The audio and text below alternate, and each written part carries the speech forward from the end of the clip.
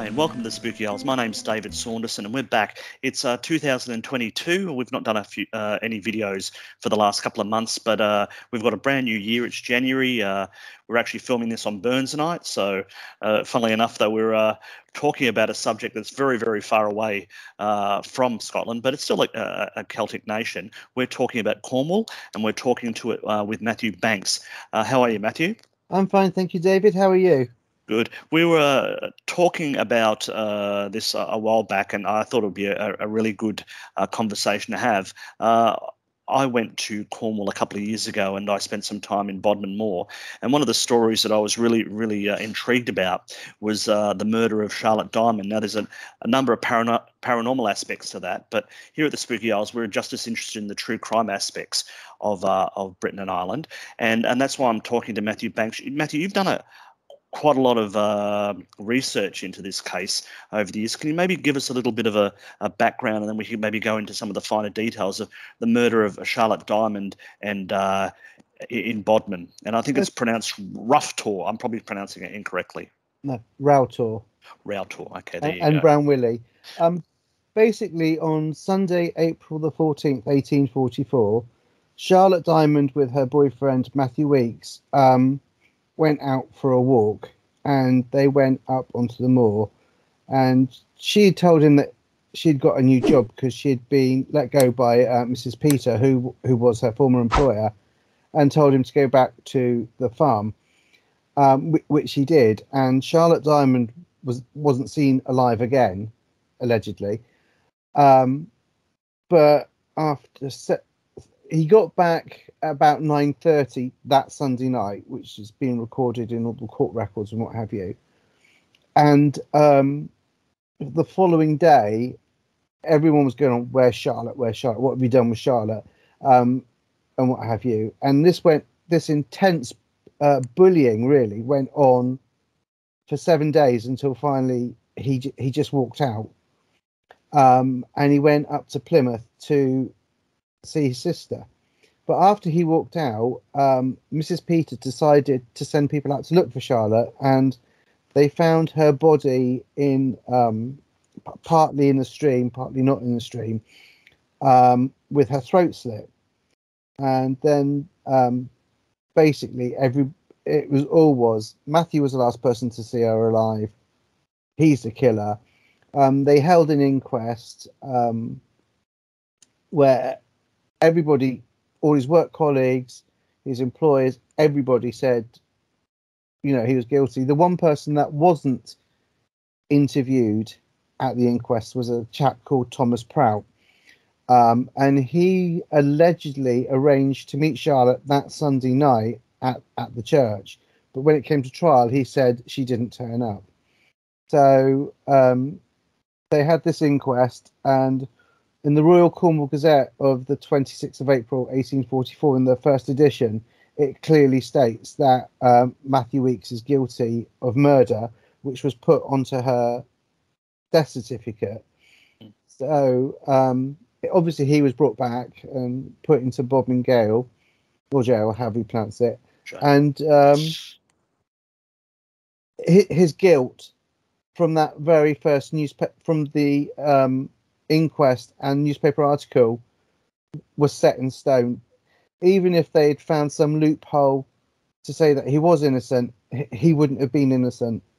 And then there was other really puzzling aspects to the case, like the doctor Thomas got back on the stand towards the end of the trial, and it really baffled me as to why he would do that.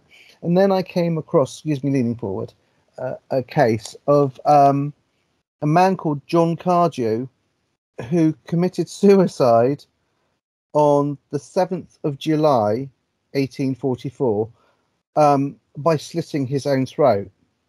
Now, in her book, the Charlotte Pat Munn's theory is that she could have killed herself. Okay. But people have come out and said, no, that's just a load of baloney. But there are cases of people who have slit their own throat. And this case in particular, because that happens in Hale, Yeah, which where you are, yes. Which is where I am, received just as much press as the initial inquest into Charlotte Dymond. So there is no way that people didn't know about this, whether it is Mrs. Peter, his employer, the local gentry. It was well established. So Matthew Weeks had no place to go, and we really do have to take into account that he was a cripple. He was 5'4". Okay, so when you say he was, when you say he was a cripple, what would we call that now? What was wrong with him? He had a gammy leg and walked with a limp. Okay, all right. So he was. Yep. And also that it was reported in the press that whilst he was in jail waiting to be executed, he kept having nosebleeds and fainting, and they had to keep him alive, which implies all sorts. But the most important thing is, and what I have to take into account is that a local gentry called Richard Pethick was the last person to see Charlotte Dymond alive, which was around about 7 o'clock that Sunday night, talking to a man who at first he said he didn't know, and he didn't identify Matthew Weeks at all. But he did later on. He changed his story later on. So I'm thinking about this, and I'm thinking, why would you change your story?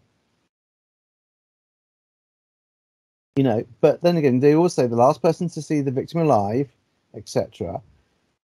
But if that's the case, that he really was the last person to see her alive, and he rode away on his horse, that means, well, I'm going to say, Matthew Weeks. Let's say Matthew Weeks killed her. He's not going to have killed her at 7 o'clock. So I say round about 7:30. So if we take it 7:30, he slits her throat from behind, right? So he slits her throat. He watches her die. There are 2 cuts on the neck, which is why Patman thought it might have been a hesitant cut to start with. And then he was able to dump her body, walk back to Penhale Farm, all in the space of 2 hours, have absolutely no blood on him whatsoever, able to walk into the farmhouse, talk to his employer as though nothing had happened, and go to bed. Pugwash. Yeah, there seems to be quite a few little bits and pieces that were quite unusual. Now, I understand that Charlotte was actually dismissed from her employ about 3 weeks earlier to her murder, and so it's questionable, why was she still there 3 weeks after being sacked from a place, and which to my mind sounds a bit strange. Do you know anything about that? She was very flirty, and she may have won over Mrs. Peter's son John, who was a little bit soft, shall we say. That might have kept her there. She was well known in the community as a maid, and from all accounts quite liked. But well, Mrs. Peters was one of the people that gave that the evidence against Matthew Weeks, wasn't she? Yes. So could she be protecting her son? No, she was protecting her. I believe, because I can't say for sure, I believe she was protecting her nephew, which was Thomas Prout. Okay. Because Thomas Prout had a heated argument with Matthew Weeks, and he said that if he came to Penhale Farm, he would take Charlotte away from him. And Matthew Weeks apparently gave a retort, and also said that if Thomas Prout ever came to Penhale Farm, he would leave. So I don't see any jealousy on his part, because he said, I would leave. Yeah. Thomas Prout at the trial was not questioned hard enough about his whereabouts or what went on. He just said he was due to meet her at the church. She didn't turn up. There was no cross-examination that I found evidence of. He was just said his piece and got off the stand and was left. But a local, here we go into the supernatural aspect. Yeah. A local paranormal team were up on Bodmin Moor, and they did a thing trying to talk to Charlotte Dymond. I have to say I'm a bit skeptical because they stayed in the car. Okay. And this is the only reason why I'm a bit skeptical. But something did come through, and they asked who killed her, and apparently she said Tom, which would have been Thomas Prout. Yeah. But the growing accusations against Thomas Prout have been a long time coming. I mean, he didn't take it. Everyone in the community went out to look for her when Mrs. Peters sent out the call. He did not. There is evidence to suggest that maybe she wasn't killed on that Sunday because the body was still, it wasn't decomposed in any way, shape, or form, according to Thomas Good's autopsy report. I did send that report to a couple of pathologists that I've been in contact with, and they've said that it's a really good report for the time and really concise and what have you. And I think that Mrs. Peters was part of Cornish gentry, and I believe that Weeks was sacrificed to save her family, because it's different when you've got someone who's just an employee, but when it's your family and you've got that social status and standing that you have in the community, and you need to keep that social status. I mean, even her husband or late husband was well involved in the community, and Peter Richard, who I think it's Peter Richard off the top of my head, who was his solicitor, didn't really do a lot. What do you think that was? Do you think that is literally because it was the well-to-do were looking after themselves? I think it's everyone looking after themselves, and I don't think anyone could get their head around the wood from the trees. You know, they all said that the inquest and death certificate before the trial said he killed her, and there's no way that they could change that. You were saying that that Matthew Weeks was disabled. He was physically disabled, but he also had trying to think of what the more PC term for it is, but he was intellectually disabled as well, I believe. Yeah, he couldn't read or write, which would have been normal for those days, I would imagine, for a farm worker. But apparently Charlotte received a letter. Now this is where it gets really interesting. On that Sunday, Thomas Prout was at the farm seeing his auntie, and apparently Charlotte received a letter of employment. Now, obviously, Matthew Weeks couldn't read this letter, so he can't verify. And this letter has never ever surfaced again. So obviously, it was lost or destroyed or whatever.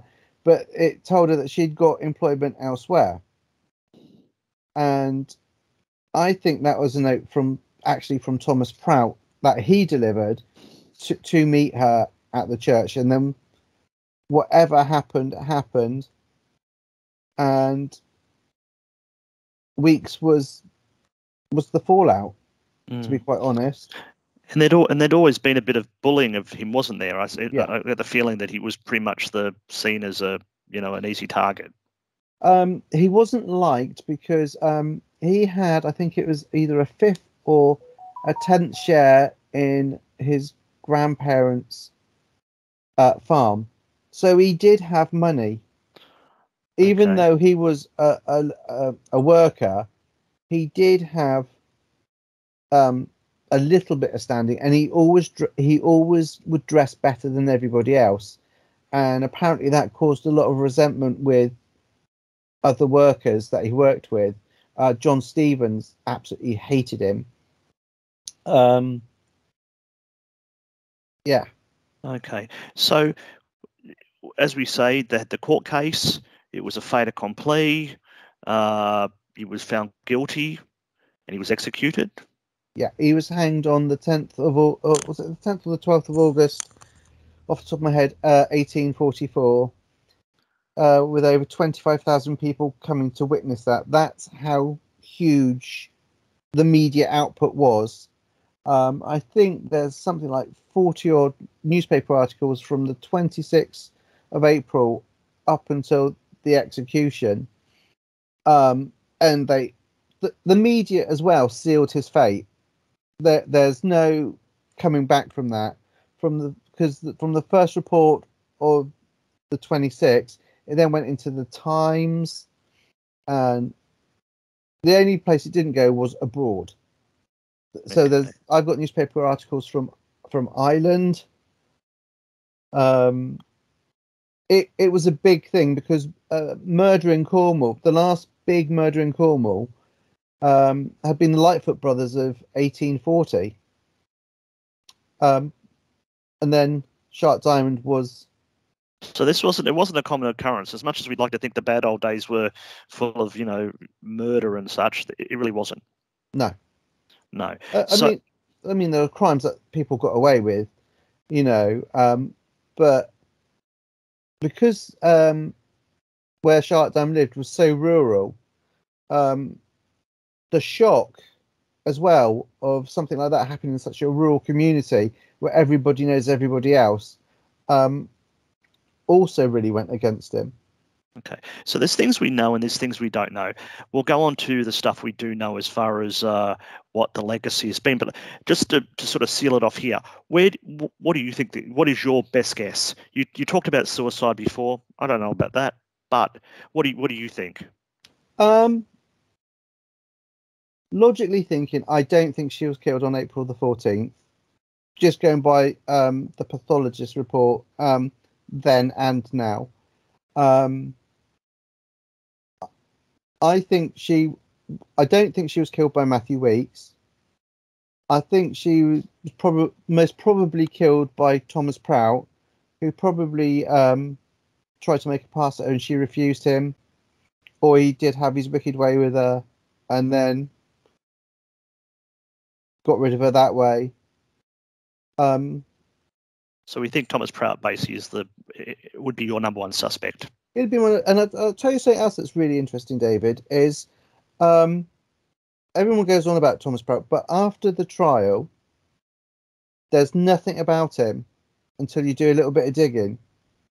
And on December the 8th, 1845, Thomas Prout died of suspected dropsy. Sorry. Okay, dropsy, yeah. Can you tell us what that is? It's water on the lungs. Okay. Now here is something rather interesting. Is Charlotte Dymond's body was found half in and half out of water. When Matthew Weeks' coffin was dropped into its grave, it was flooded and it floated. And then we have Thomas Prout, whose lungs were apparently flooded with water. Okay, so what are you trying to suggest? That he got water in his lungs when he murdered her? No, I'm just thinking it's quite coincidental. Ironic coincidental that two people that he may or may not have had a hand in them dying, he suffers a similar fate. Fate. Okay, I was just wondering if there was something there, because he didn't survive much longer than her then. That about a year and a bit. A year and a bit. Yeah. So we can't find out whether he confessed on his deathbed or anything like that. No, and even if he did, because he died with his brother at his side. Yeah. Because he signed that he was there for the death certificate, and it says suspected dropsy rather than dropsy. Yeah. And one does wonder whether maybe conscious may have come into it, because the Times published on the 8th of August a confession that was due to come out after Weeks was hanged. And in this confession, the finger firmly points at Thomas Prout being the reason that Weeks allegedly killed Charlotte Dymond. So, regardless of who killed her, he is to blame. If Weeks did kill her, he's to blame. If he killed her, he's to blame. So he had to live in a rural community where everyone knows everyone and talks about everyone, knowing that people are pointing the finger at him. Were they pointing the finger at him as well? This Thomas Prout fellow? Well, they were pointing the finger in as much as you're the reason she's dead. Yeah. Whether Weeks killed her or not, because of what the Times wrote, and then it came out afterwards in other newspapers that he was the reason that she was killed. That people would have looked at him as if to say, well, what were you doing? You shouldn't have been doing that. You knew she had a boyfriend. What's wrong with you? You know? Yeah. Well, what was the legacy with it? Like some of these players that we've spoken about, like, do we know anything about what happened in the rest of their lives? Like the Peters and people like that, the surviving people? Mrs. Peters sold up her farm and moved to Liskeard with her son. Charlotte Dymond's mother died in 1864 and buried in, I think it's Callington, but don't quote me on that because I'd have to look that up. The rest of them just faded into obscurity. Although there's a misconception that the monument on Bodmin Moor was erected before the trial, it was actually erected on the 15th of June, 1845. Can you tell us a little bit about that? I mean, yes, there is a memorial there, and I believe there's a newer memorial where you were at the unveiling. But can you tell us about the original memorial? The original memorial was done because the shock and the outcry of such a crime happening where it did was they raised funds to build a monument to prosperity to say this is what's happened here. And originally it was on the site where she was found, but around about 1873 or 4, with the water eroded where it was and it fell down, and then a vicar came along to Davistow and he had the monument rebuilt. I'm not too sure why he had the monument rebuilt, bearing in mind that at that point she was still buried in an unmarked grave. And then part of the church was renovated and a little cross that had fallen off was put on where her grave was. And then later on, a local farmer donated a stone step slab with her name, Charlotte Dymond, 1826 to 1844 on it. And then a few years ago, a new little headstone was commissioned, and I was there. I was asked to go to the unveiling because obviously I've written about her and what have you, which was really moving. And I met her great distant cousin and what have you. And interestingly, talking to them, they believed that her mother's husband, who was possibly her stepdad stroke dad, actually killed her for her mother smacking his daughter years earlier. Okay, so I mean that's an interesting, obviously a family legend that might have something to do with it. But you can never tell. But it's an interesting little aspect to the story. Yeah, I mean, and the first recorded, what I have found to be the first recorded ghost, if you like, is from 1932 in an obscure magazine that just said that there's meant to be the ghost of a woman on the moor. It doesn't give her a name or anything. So, How do we know that it's supposedly Charlotte? Has it been since? uh, What kind of there, activity has there been seen? there was a author called W.H. Painter, who was a local historian who would go around gathering up all local stories and what have you. And he first wrote about it in the 1940s, um, painting Charlotte in this lovely light and Weeks in this he's a big bad monster light. Um, and he would go around giving lectures on that case, and the legacy really built up from there. There was another author called John, I think it's called John Turner off the top of my head, who was in love with the ghost of Charlotte Dymond, so much so that when he died, he had his ashes scattered over where her body, or where the monument is.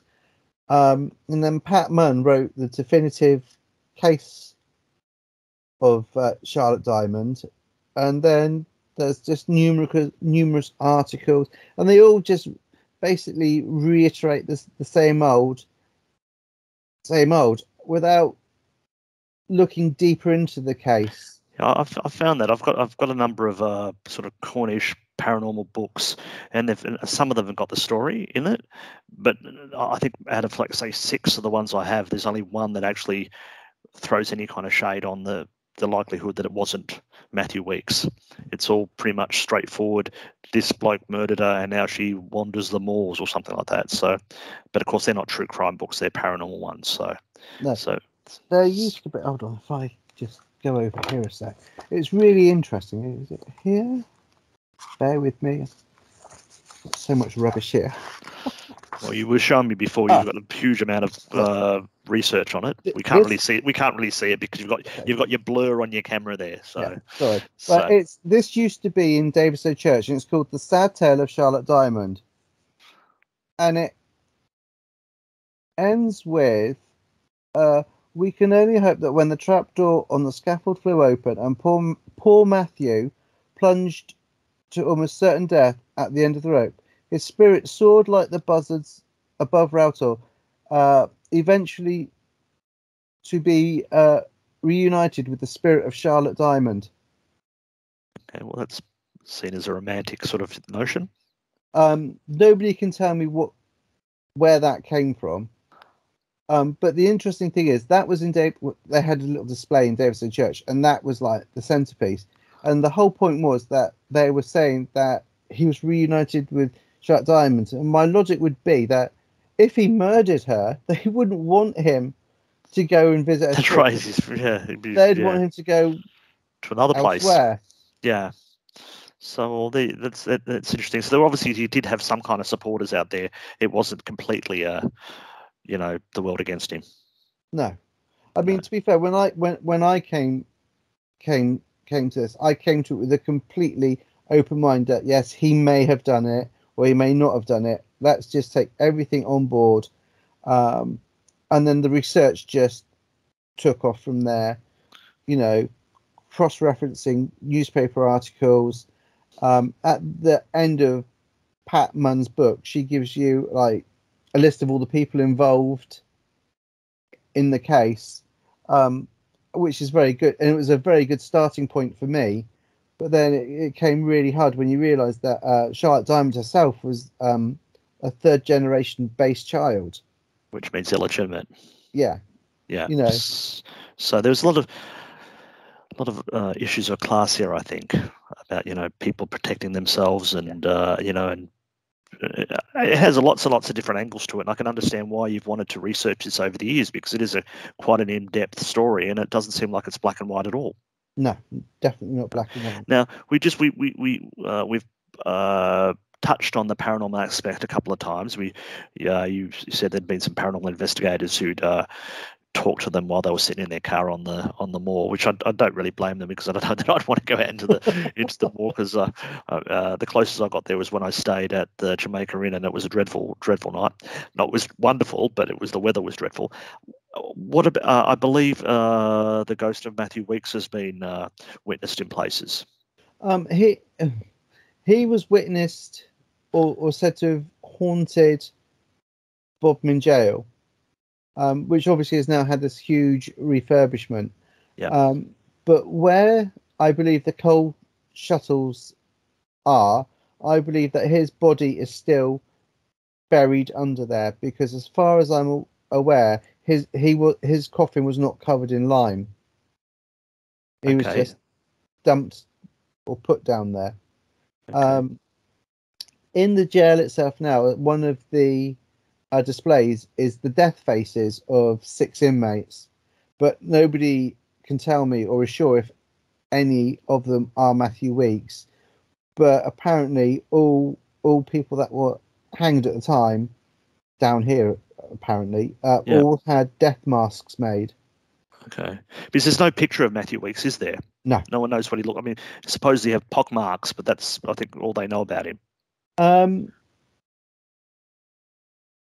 Lightfoot brothers of 1840 had a newspaper sketch of them, and then there was another murder in Penzance in 1845, and that murderer had a newspaper illustration.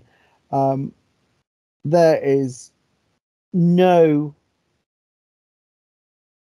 illustration anywhere of what Matthew Weeks looked like. There is no, despite all the leaflets and stuff that came out at the time, and especially for the day of the hanging, no image at all of or description even of Charlotte Dymond. I mean, even the pathologist report does not give you a description of what she looked like. Okay. So what do you think that was? Because you notice all these other, historic crimes, they have pictures of everyone, and they do, pictures of the hanging and all the peoples around them and all sorts of things. I don't want. I think it was a collective not wanting anything to be saved for prosperity. Because if you've got 20 or 5,000 people down to view the hanging, and you've got all these leaflets, there were songs written about it at the time. There was a gentleman that was on Lucy Worsley's A Very British Murder Programme, who talked about songs and what have you. I wrote to him, and he said he's never come across anything about Charlotte Dymond. The British Museum don't have anything. The British Library don't have anything. So all the paperwork, all the leaflets and what have you came out at the time have disappeared. It is the strangest thing I think I've ever come across, that something so huge has simply got no trail at all left. I wonder why that is. I mean, it seems every little part of this is more intriguing than the next. It is an absolute. That is, I think, part and parcel of why it's such a mystery. Now, as I said, I recently went. My wife took me as a treat to the renovated Bodmin jail, and they've got all the, and it's fantastic. If you like that sort of thing, it's fantastic. It's got all these film scenarios and what have you, and they have pirate ships in there and the Beast of Bodmin Moor, and all they have to do with Charlotte Dymond is, when you go into the Moor bit, is a miniature of the monument. There's no filmed footage. There's nothing. In fact, I asked one of the people that took you around. I said, "Where is the Charlotte Dymond stuff?" And they said, "We don't know. Who's Charlotte Dymond?" Yeah. Okay. All right. Well, I think you're doing your best to make sure that people know who she is, and hopefully people watching this video who didn't know about it before will maybe do some more of their own research. Now, thank you for that, Matthew. Now, we're going to get you back soon. Sorry, you were going to say something about anything more? Or, no, it's just you're looking at me and saying, what? There's an article on Spooky Isles, which I'll link to down below, that you've written, which goes into a lot of the detail that you've spoken about today, and that'll be a good start for people who are interested in the murder of Charlotte Dymond and maybe the injustice against Matthew Weeks. But you've got a book coming out, which is totally not the subject of what we've talked about today. It's more about horror films. And we're going to get you back to talk about that. But can you maybe give us a little taster of what that's all going to be about and when that's coming out? It's just done its fourth pass and gone to the publisher now. It's called Where Does Imagination End and Reality Begin? Re-examining the horror film. It features 9 pieces, some which have been published before, but what you get with the book is you get what I call director's cuts and extended cuts. I cover Dracula's Daughter, I Married a Witch, which I know viewers will go, hold on, that's not a horror film, that's a comedy. But I argue in my piece that at its heart, it is a horror film. There's Frankenstein Meets the Wolfman. Oh, and many, many others. Well, they're all starting to sound like great films. So we'll look forward to getting you back and maybe having a chat about maybe 1 or 2 of those films, because they're very much favourites of mine. So thank you, Matthew. You have a great night, and thank you, David. we'll talk You to too. you next time. All right, Awesome. and Thank you. see you later. Bye-bye. See you later. Bye-bye.